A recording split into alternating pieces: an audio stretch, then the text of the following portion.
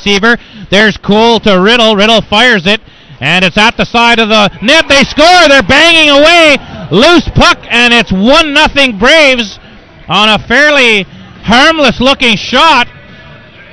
But the Braves strike first here in Pembroke. Diaz over to Boucher. Boucher into the corner. Comes back to Boucher. Boucher passes it. Shoots, scores! Nice goal by Greco.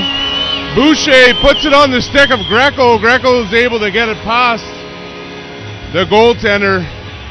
And that'll put Pembroke on the board. Tied it up 1-1, 12:06 in the first period. He's up coming up with it. He can't clear the zone. Good play by Zach Todd. He rips it.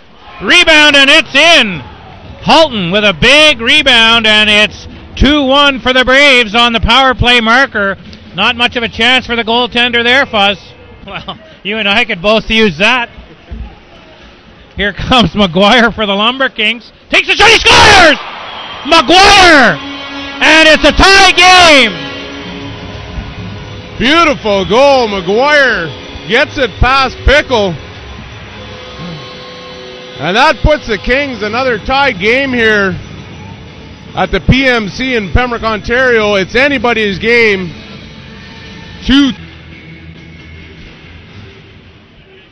Braves are able to take it over. Larson gains possession, sends it into the corner to Roriak.